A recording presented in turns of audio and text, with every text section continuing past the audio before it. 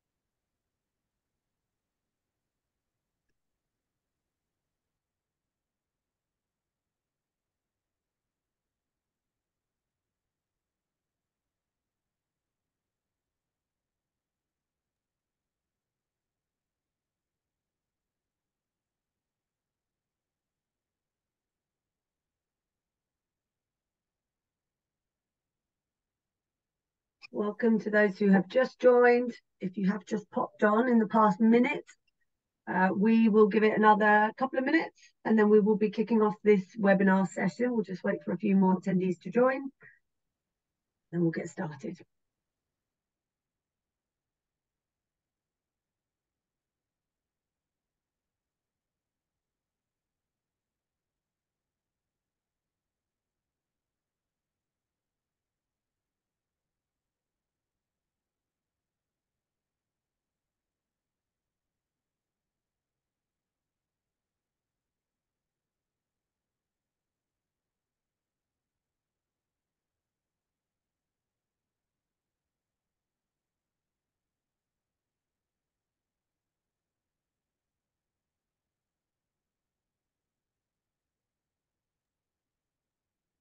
Okay, I'm impatient now, so I think we're going to get started.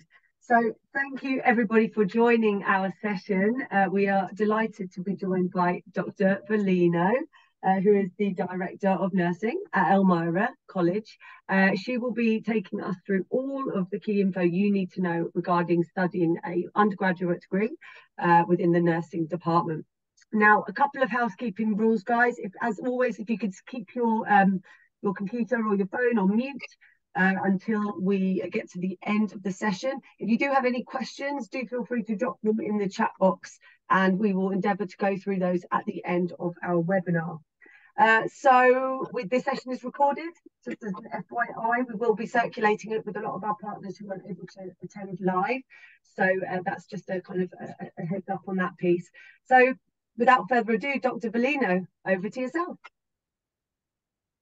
Hi, I'm Dr. Missy Bellino. I am the Director of Nurse Education at Elmira College.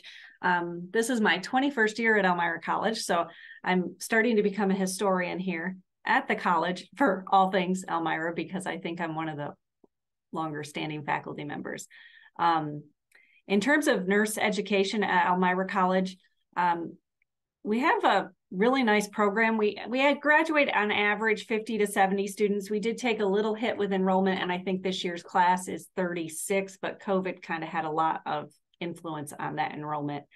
Our average class size is 1 to 30. So you might say, how would we get that with 70 students? We just open up a second section of a course. So we try to keep our classes small. We do have one exception. In the senior year, they take a seminar course. And in the junior year, there's a seminar type lecture course where all the students are together regardless of the class size. But for the most part, we're 1 to 30. Average clinical group size is 1 to 5 to 6 as a result of COVID lately. We used to be 1 to 7 or 8, but our clinical partners kind of had put some limits on us because of staffing issues. So it's actually benefited our students and our clinical instructors because they have nice group sizes to work with. We have a 100% employment rate after passing the NCLEX. I'd like to say that was special to us, but I think in nursing right now, there's such a shortage in the United States of nurses. Basically, you get a job as long as you pass the NCLEX. That's how it goes. We also have a very good graduate school placement rate. in terms of nurse practitioner programs, nurse anesthesia programs, nurse education, leadership, the typical graduate degrees that our students pursue. I have not had a student turn down that has applied. They've all gotten into whatever programs they're trying to get into. I think part of the reason we have a good graduate school placement rate is we do have a little bit of a liberal arts advantage. So sometimes nursing programs are focused purely on technical skills, especially your associate degree programs where you get your RN in 2 years. They're going to focus on, how do you keep a patient safe? Our students are in with the rest of the college, so they get the full college experience. They participate with organizations outside of nursing. They're able to travel in the first 2 years that they're here, so they have that ability to get that global perspective that you don't get if you're just only focused on skills in your remote area. And they also learn some excellent, thinking, writing skills that are enhanced because of the different liberal arts courses they take towards their general education requirements. And that really feeds into what nurses have to do, because we have to be able to think critically about complex health problems, appreciate global health and be globally minded, and provide unbiased care to all people. We work really hard to make sure that our students are as current as possible with expectations from their employers in terms of care to patients. And for example, one of the things that we've had to navigate is the use of pronouns, and how do you deal with that in the healthcare setting where your legal name may not be the name that you prefer to be called. So helping students navigate those difficult situations where they're not sure what to do. Other things that we get in terms of liberal arts courses, in addition to that global view, are enhanced communication skills. I have nursing majors who get theater minors. It's kind of cool. So they act in the school productions, but they also are nursing majors. And, one student who graduated a few years ago is involved in community theater as a nurse. So that's something that being at a small liberal arts school gives you those chances to try out things that you might not get to try out otherwise. And we also promote service and civic engagement, both at the college level and the nursing level. So, for example, in our community health course, one of the expectations that we have of our students is they spend a couple hours at the local food banks and learn what it's like to live with poverty, and why people need adequate nutrition and how you can contribute to helping them get those services. So I think at the end of the day, we help our students be pretty open to a lot of different things when they graduate. We do have admission and progression criteria. We do not have a separate admission to the major. That is special. Most nursing schools, if it's a baccalaureate program in the United States, you come in and then you reapply to get into the nursing program, and you have to make the cut. At Elmira College, we do commit to, if you come in as a nursing major, you are a nursing major. You do have to meet the acceptance criteria for the college, but there's not a separate test, or we don't do a tease. We don't do anything special to readmit you after you've been admitted. What we do is progression criteria. So we require a 2.7 GPA throughout the program, have to get a C in all of the courses that are required for the major that aren't nursing. So our co-requisite courses, things like anatomy and physiology, microbiology, chemistry. You have to get at least a C+ in any required nursing prefix courses. And those are your clinical courses, along with a couple theory courses that are required to graduate with a degree in nursing. And in order to get into the first nursing course, you have to successfully complete 2 of the science courses required for the major. Usually it's anatomy 1 and 2, as well as meet all of those criteria, have the 2.7 GPA and the grades required for courses in the major. We do work with our freshmen a little bit. Occasionally we'll have some not be successful in A&P 1, but they're able to go on and take A&P 2. And we, as a result, offer A&P 1 over the summer online, so that those students who have kind of a bumpy road their first term can possibly fix it and stay on track. So we do try to do a little hand-holding with our freshmen when they come in and help them navigate college for the first time. And that's been a good strategy. It's kept the students on track, and they've graduated on time.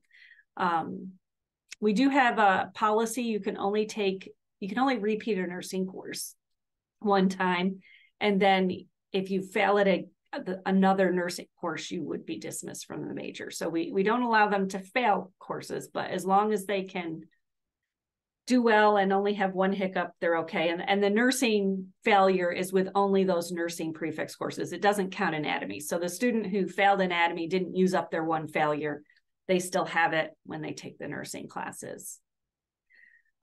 Services that we provide, our faculty have an open door policy that can be good and bad, along with their scheduled office hours. So myself included, I do hand out my cell phone number to my students. Some people might ask me if I'm crazy, but I find they do not abuse it. They're very appropriate, and I only get text messages when they're desperate. So, and most faculty feel that way. So that's just something that I think, because we're so small, there is a small town feel here. So you kind of know, I know all the students' names that are graduating this year as the director, which I don't think many directors know all their students' names by the time they graduate, but I have them in class because I still have some teaching expectations. Peer tutoring we do in our nursing lab, as well as we've just started at the college a new SI program. And the SI program provides a student who's passed the class significantly well. They've gotten a good grade. We pick them out. They offer 1 hour a week of supplemental education to the faculty. So they're kind of like a TA, only just a little bit different, more towards that tutoring end. That's been a huge hit in our tougher nursing classes. So we had an SI in place for our medical surgical nursing course and for our foundational nursing courses, and that went really well. So we plan to continue that.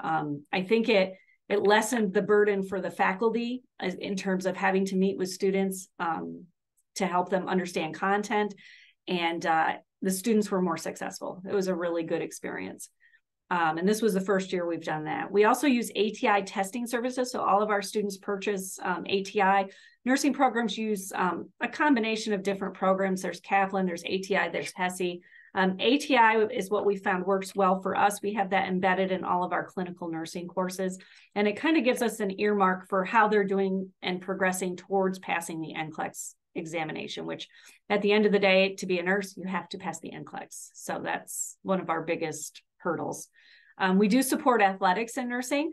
I know some programs tell you if you're a nursing major, you can't be an athlete. That is not true here. Student athletes participate in the nursing major. They get a little preference for clinical when they're in season. And quite honestly, many of our top nursing students are also the top athletes on the campus. So it's kind of a neat thing to have. They make great leaders. Clubs and activities. Students are active members of the college community, so they can be in any club they want to be in. Many nursing students are club officers amongst a bunch of different clubs. We'll have a nursing club that promotes professionalism and service within the major. It also serves as a hub for communication about changes and things that happen within the major. Clinical experiences are done at various facilities. So even though we're kind of rural, we have several local facilities within a 20 to 30 minute drive. And they range from, we have small community hospitals, as well as we have a local trauma center, we have a local NICU, we have a local state psychiatric facility. So we're very fortunate that we have a variety of places to attend for clinical. And our curriculum is structured so that all of our students still participate in all the specialty areas. So basically they go from introduction to nursing to foundations in the nursing home, and then they progress to med surg, which is at our various hospital settings.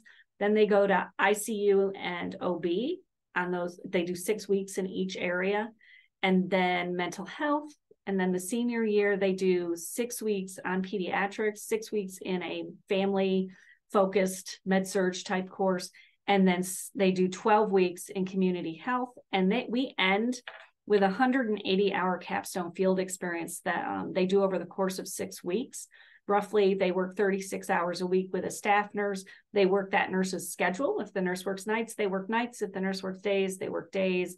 They get to see what it's like to really work as a nurse. By the end of that experience, they actually come out kind of ahead in terms of transitioning to practice, which we've gotten great feedback from our clinical partners that that's pretty effective. oops, I might have went too far. So this is a picture, a panorama of our nursing lab. We have 2 labs that are set up with beds, mannequins, all the medium fidelity mannequins that we need to basically practice what we do to people in the hospital. We also have a high fidelity simulation lab. We are fortunate to have an entire family. So we have a adult ICU mannequin, we have a female birthing mannequin, we have a pediatric mannequin, the infant mannequin, and all of these different mannequins are able to do anything a human can do. They breathe, they talk, the child cries real tears. It's pretty impressive to see Andy when he's on. And it's set up in a situation where it looks like a hospital room. The students go in, they perform a simulation, they're videoed, and then afterwards we go to another room where we debrief and watch the video and talk about what they did and didn't do and what they learned from the experience. We do participate in interprofessional simulation. We have an articulation with Lecon Medical School, which is just down the road from us. They send us medical students, third-year medical students, to participate in a simulation with our third-year nursing students. It's a really interesting one. It's a rapid response. So the students get to learn what it's like to work with other members of the healthcare team. And we've been expanding these interprofessional opportunities. So kind of neat. Most recently, we did one of my faculty organized a disaster drill for an epidemic of meningitis. And it was really neat. We had local and regional experts from all over the area come in, and our senior level nursing students got to run the pod where they came to get their antibiotics. So really neat experience. We hope to expand our simulation opportunities as time goes on. Just a picture of some of our students working with one of the simulators, and that's in the high fidelity sim lab. That's what the room looks like. We do wear purple and gray. So those are what you'll look like if you come to school here. And then this is our debriefing room. Colleen is our current sim coordinator. Ironically, Tammy, who was the faculty during the simulation, will now be our new sim coordinator. So we do have somebody dedicated to that role that's working on providing more and more opportunities. So that's everything I have for you. So I'm open to questions. Thank you so much, Dr. Bellino. I think you've certainly painted a picture for me, you know, just getting a kind of imagery of the labs and the idea of this kind of simulation experiences sounds very exciting for the students.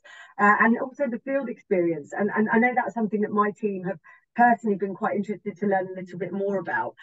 It's just kind of those opportunities for kind of working in the local hospitals and going on to kind of get you know, paid work, internships, all that sort of stuff. Can you shed any further information on that? So the field experience I'm talking about is their final clinical experience. So they literally are partnered with a staff nurse, and by the end of that experience, they take a full patient load in most cases. They don't have to graduate, but most of them are pushing towards that goal. So within 6 weeks, they're really starting to feel what it's like to be a nurse. Our students do participate in internships, which is a little different. Between the junior and senior year, there are paid internships that you can apply for. We do have one locally at Robert Packer Hospital in Sayre, and they pay them a fairly decent salary to come work for the summer. They function more as a nurse's aide, but they get added classes as well as observation experiences that you wouldn't get otherwise. And instead of being partnered with a nurse's aide, even though they can only do what a nurse's aide does, they partner them with a nurse. So they're getting to go in with that nurse while she does her assessments, see how she makes or he makes decisions, because that's really important to understand how they're making those decisions to provide the care that they provide. So my daughter graduated from our program. So I'm a mom of an alum, so I can speak to outcomes. She did participate in that internship. She loved it. She got a lot out of it. She did graduate, pass the NCLEX on the first try, and worked at that local hospital as a result of her internship. Now she's left me and gone to Texas. But, you know, so I could actually see somebody progress through it. She really has done well as a result of her education. So that's I fantastic can to speak hear. from So a parent and a director. that's yeah, I'm sure that's kind of nice for both the students and if any parents have joined us on this session. And with regards to that paid internship that you mentioned, there was one hospital locally. Do you think they get a lot of? Is there a lot of potential for kind of multiple students to potentially work there, or would that be a bit kind of ad hoc? Do you think? It's going to be competitive, so they Yeah, have so many slots that they take, and you apply. They do look at GPA. yeah, They want a minimum GPA. yeah. Basically, and this is one thing about this area that's kind of interesting is rural areas suffer the most during a nursing shortage. You would think that Sure. urban areas would suffer more, but really I think the rural areas, I mean, what ends up happening is salaries drive people's locations. So people are leaving our local hospitals to go work in the city where you can make a ton of money right now as a nurse. Sure, So that's sure. been challenging for our clinical partners to retain these students that they hire. So they try to do these internships so that hopefully they will come work for them and at least stay. They're Sure. hoping for that 3 to 5 year mark where before they decide they want to make a career change. Yeah. And that's been challenging. But that I know that there are internships statewide like that. It's not the only one. It's just the only one in our local region Sure that thing. I know Yeah, of. I do see Our one of the other questions. our Sorry, other go on. facilities do hire our students as nurses aides. So not an internship, but a paying job that they go work as nurses aides. Sure thing. Okay, thank you for that. One of the questions that actually has been written here that kind of added to that point was discussing are students allowed to hop to other states within the US for internship, or will they only stay in Elmira to get more exposure? Well, because we're a border state, we already hop the border. So our students go to clinical in PA and New York. Because the way we're located is, I actually live in Pennsylvania and I work in New York. Oh, So it's wow. Yeah, that much of a border town. yeah. So because of that, most of our faculty, my faculty have to be licensed in both states, and we do our clinical to both of those states. In terms of that internship, like the field experience internships, you can go to different states. I do have students go home and they do it in their home state. In terms of our field experience, I am able to attempt to place them out of state, but again, that will depend on the Nurse Practice Act in that state. I was able to successfully place a student in California during COVID. That did work out, but that's unusual. Usually it's going to be within our local region. PA, New York is where I'm able to get students in. And we also compete with other schools. So if you're trying, like occasionally I'll have students try to go to New Hampshire, Massachusetts, the New England area. Sometimes I have kids from the city, like from New York, that want to go back to the city. Mm-hmm. And that's really competitive. That's hard. You kind of have to know somebody for that to work out. Right. I've had a couple students pull it off, but they've had a mom or a dad in the facility that kind of pulled some strings and got them in. Thing. Okay, thank you for clearing that one up for me. So apologies if some of this is already covered. I'm just, do Elmira accept international students? Well, I'd like to say yes, because that's the whole nature of this call. Right. Charleston, average working hours per week during the study period, and the average per hour wages approximately that a student might expect to get if they're an international student studying during an internship. So the internship option, if you did get an internship, it would be based on that facility. Generally speaking, I mean, at $17, $18 an hour would be my guess. Minimum wage in New York State is 15.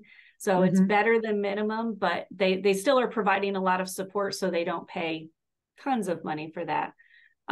In terms of, what was the other part? It was about, sorry, I moved on there. Oh, it was just saying the average hour and average salary per hour during internships and average working hours per week. So the working hours per week, if it's an internship, generally it's a full-time, like it's in the summer, it's not during when school's on. So if they do an internship, it's in the summer, it's usually full-time working hours. That's what I've seen them do. In terms of like, if you did like If you worked as a nurse's aide, that would be independent. It depends on the student. We do have students who work. I do have part-time students. I have parents. You know, they're working full-time jobs and going to school full-time. I'm not sure how they do it, but they do pull it off. But that's all independent. That's something they choose to do.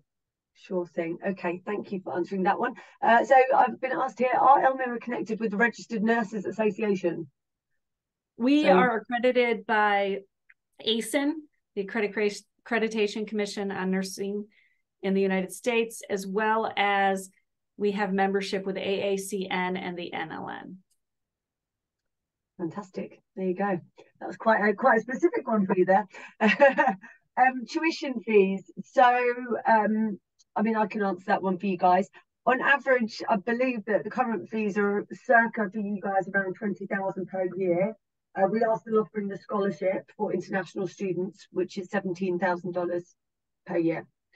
Not sure how kind of you are, Dr. Bellino, with fees for the international students, which is why I dipped in there. Do you accept grade 12 students? Yes, this is students that are applying to do an undergrad course, so I'd say yes to that one. What are the career opportunities after nursing graduation at Elmira? Tons. I mean, basically anywhere they hire a nurse, you can work as a nurse. My own career, I worked as a step-down nurse for several years. I went into a float pool. I had a license as a nurse practitioner, ended up in education after I had 4 kids in 5 years. And now I work as a nurse administrator and still teach. I think everybody's path can be very different. And the neat thing about nursing, I would say, is that you can kind of make your career fit your needs. I don't know too many careers I could have done what I did in the time that I did it. So I think nursing is wide open in terms of opportunities. I have nurse friends who work in insurance companies. They do insurance assessments. I have nurse friends who are now lawyers. Basically, you can choose to do what you want. I would say the highest paying job in nursing is probably nurse anesthetists. They make the highest salary. Probably a couple $100,000 once they're experienced. And, you know, we've had probably in the 21 years I've been here, I've had 3 nurse anesthetists come from our program. And they were all students that did not surprise me. They were very focused. It's kind of a niche nursing field. You have to really like just giving drugs. But we do have 3 in my time here that did go on to do that. Highly competitive. I would say I have tons of nurse practitioners. Nurse practitioners do very well. They make good salaries and they all love their jobs, the ones that I talk to. So that's very motivating, I'm sure, for everyone that's on the call. So next question is, what is the minimum age to apply? Is there, do you accept 17-year-olds or would it be for 18 plus? They just need to be 18 when they go to the hospital clinical. So, but that doesn't happen till the sophomore year. So hypothetically, you could be 17 as a freshman and be fine. But I do believe to work in the hospital setting, I believe you have to be 18. Sure. Okay.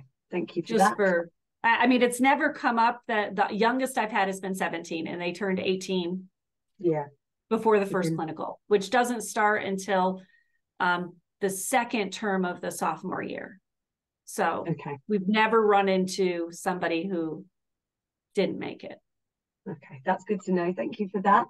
How many intakes? So I believe you guys just do the January and the August. Is that correct? Well, we do take students in January, but we don't have a January nursing cohort. So if you come in January, you'll be here for a little bit. It depends on if you have credits. If you don't have any credits and you come in January, you'll be here a little longer than 4 years. It works out to an extra term.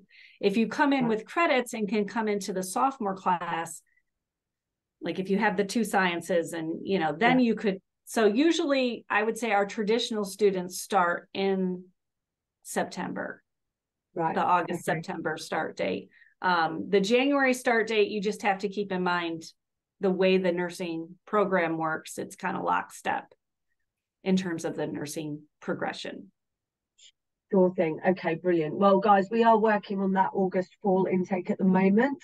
I don't have the deadline at the top of my head, but one of my guys are going to ping that over to me shortly. So for everyone that's on the call that's getting inspired and wants to apply, obviously we'd encourage you to do so earlier rather than later. We know it can take a bit of time to process documents and obviously get your I-20s and try and get you guys your visa appointments. So moving on to other questions, are transfer options available for students from other universities for your course? We do accept transfer students. The rules would apply with the registrar as far as what transfers in and what doesn't transfer.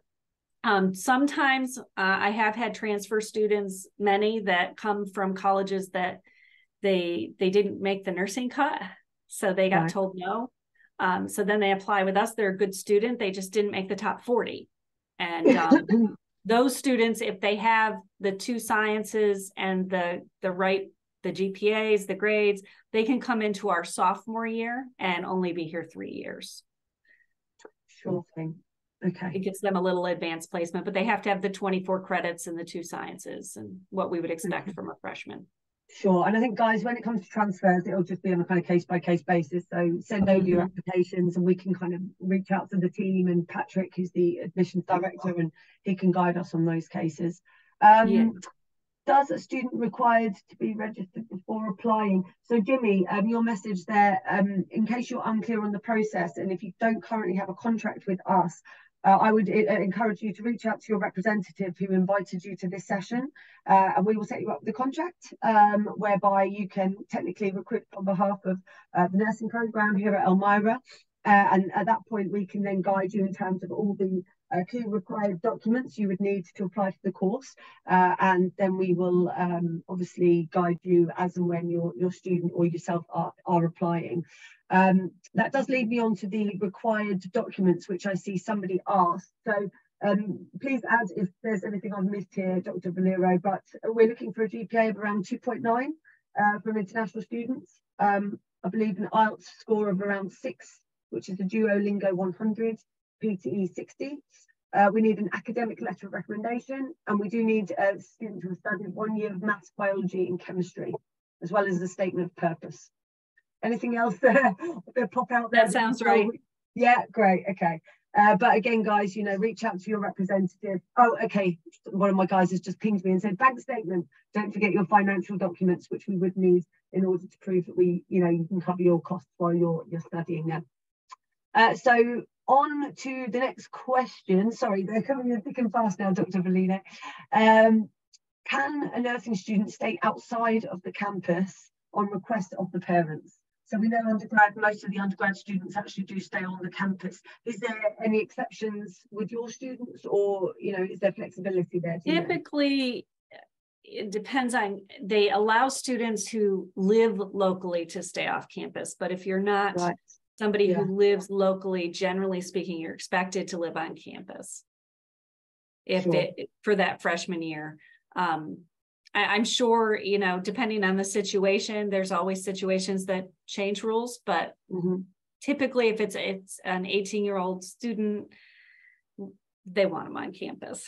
That's usually what they encourage, unless they live locally and can commute, and that's a different student. Okay, so guys, I think if you're not already familiar and you haven't already had the whole of Elmira presented to some of you, there are loads of different housing options on campus, and some really beautiful apartments that have fireplaces and ensuite, and look very kind of luxurious and lovely, as well as slightly more kind of cost-effective budget options. So there are a lot of alternatives for your students, or indeed if you are a student with us, for you to stay on the campus according to your budget and what you're looking for. So don't be scared. And actually, I would say that as an international student coming to the US for the first time, connecting and living on site with lots of other international students is probably a really lovely experience. I'm sure it's a nice opportunity to make some friends and become familiar with your surroundings. So my younger daughter lives on campus, and her roommate is from Japan. Oh, so she really? lives with a Japanese international student, and they live in a suite together, and they really have a good time. Oh, wonderful. Yeah, I studied in the UK and I stayed on, it's certainly like in a campus. And I think you get much more of a university experience from that rather than being plonked in a city, which is quite anonymous. You know, it might be kind of harder to make friends. And also I think international students can often kind of, you know, connect with their same kind of group of people that might have come from the same country. Whereas when you're on campus, you're mixed with everyone, and it's a really great opportunity to kind of diversify your networks and your connections. So on to the last couple of questions here. I've got Dr. Daniel here. I'm a little confused when you said you need to pass some courses before going into nursing proper. Please, does it mean a student from high school, example from Nigeria, can't be admitted directly into nursing? I think what Dr. Lino was saying was that you need to meet the certain requirements to get onto the course. So as long as you can meet those requirements, then they need to maintain a certain GPA in order to not be booted off. In other words, what was that GPA again? Was it 2.7? 2.7. Yeah, a 2.7 while they're here. Yeah, okay. And that includes all of their courses, not just their nursing courses. So sometimes students take a class that is, they call a grade booster, but you know, that's fine. They're allowed to have those mixed in with that GPA option. But the big things we look at are those, you know, we want to see C's in all those science classes. We need safe nurses. So we're trying to ensure safety. Sure thing. Okay, so thank you for that. There's been a few questions repeating the age limit piece. So guys, it sounds like 17 is accepted, but no younger than that. Right. But again, send over your applicant and we'll look at them on a case-by-case basis. Do you accept nursing diploma as high school equivalency? Does that make any sense? I don't know what that means. No. Simon, if you can elaborate with a bit more detail in terms of what you mean from your market. What would be the student versus faculty strength, number of students per one faculty for nursing? That was covered in the PPT. So we will pass that. Can students with a first degree in an unrelated program apply for a nursing program? Yes, actually, if they have a transferable degree, we actually have it if they come in with a bachelor's degree in another major, maybe English, and they come in with that bachelor's degree, it actually makes them so they don't have to take the general education credits here at Elmira College. They can take just nursing and do it. And you know, especially, and if they have the two sciences, they could actually do it in 3 years if they have anatomy 1 and 2 done already before they came in. It just depends on what their previous degree was. Sometimes I get transfers. I have a couple now. One was a exercise science major, so he had a lot of the science classes because he transferred in with a major that had those science classes, and he was able to kind of move ahead and start in the sophomore year. Sure thing. Okay, wonderful. Thank you for that. And then just a final question, not quite clear on this one, just it suggests, is there any other way to cover expenses by any other loans or scholarships other than that $17,000 that we're offering? I'm guessing this might not be your remit, Dr. Blue. No, okay.